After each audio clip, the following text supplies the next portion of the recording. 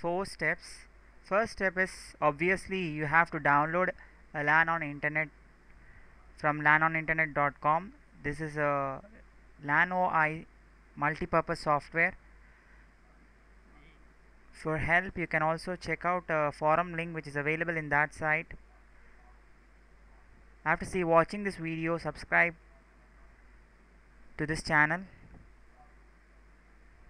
This is a multi-purpose software which can do a lot of good stuffs for even people. For entertainment, all LAN games can be played over the net, and for official purposes like using your office PC at home and helping your friend through remote assistant, all can be done through this software. Go to www.lanoninternet.com and download it for free. Step 2 is now joining. Prerequisites for LANoi. Make sure you enable the UPnP on your modem or router, or it will help you to play for all games. It will automatically forward all your ports. And for remote assistance and remote desktop access, make sure you do the following. Right click the my computer properties, and in remote settings, click the remote settings, and you can see allow connections from computers running any version of remote, so that you can easily join from XP to Vista to Windows 7 and all kind of versions. So you can click this. And for remote assistance, click this enable to allow remote assistance connection to this computer. So sometimes you need to select a user so that the user has the right to use RDP or remote assistance. So then click OK, and then that is the important prerequisite for RDP and RA. Now step 3, we have to create an invitation file for RDP. Start LAN on internet. Then you can either create in 2 ways. Either you can click add button or file add network, and selecting the session you have to select RDP remote desktop access, and then create number of days you want this to be expired. Maximum is 30 days, and click next. Then select the path where you want to store this invitation file.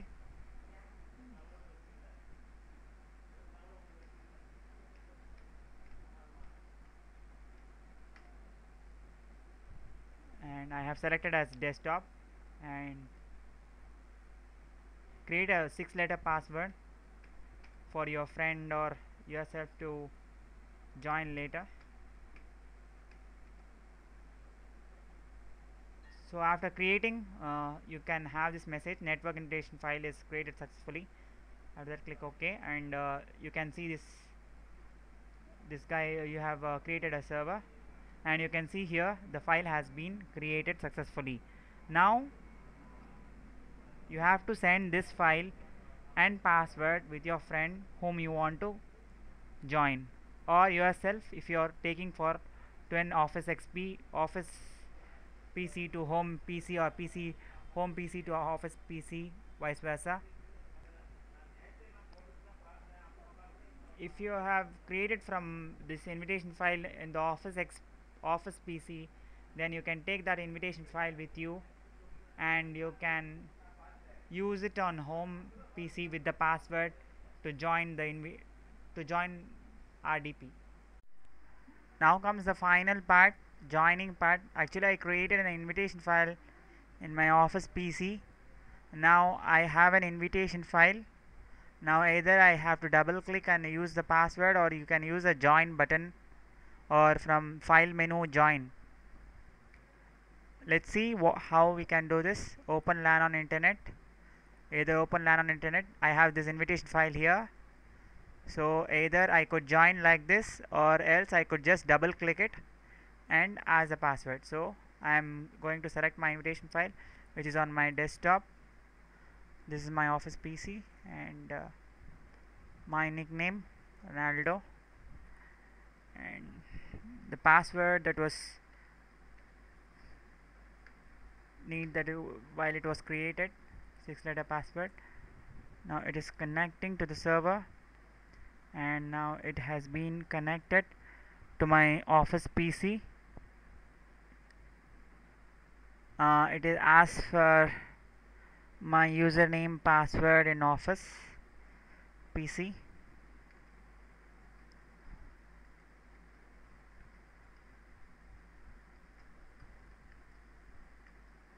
And my password.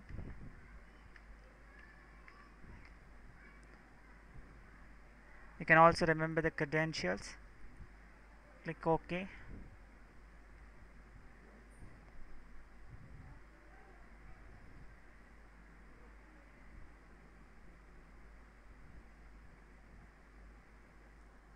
And now you can see that a message that comes, the remote connection is been identified. It's just a warning message. Do you want to go? Do you want to connect despite these certificate errors? Yes. Click yes. It's a normal warning message, so you don't have to worry. Just click yes, and you can see that we are going to connect to the office PC within few seconds. And I have been connected to the office PC.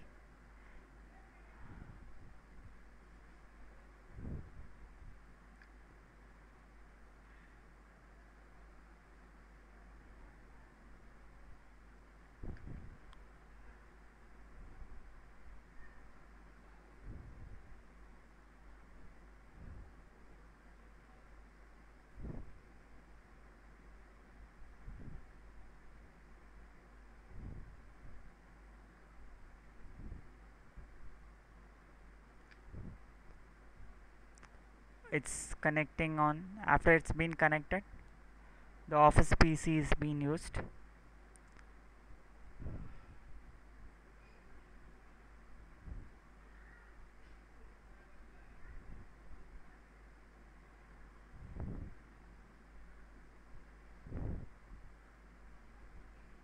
Yes, see the invitation file. While this is an office PC.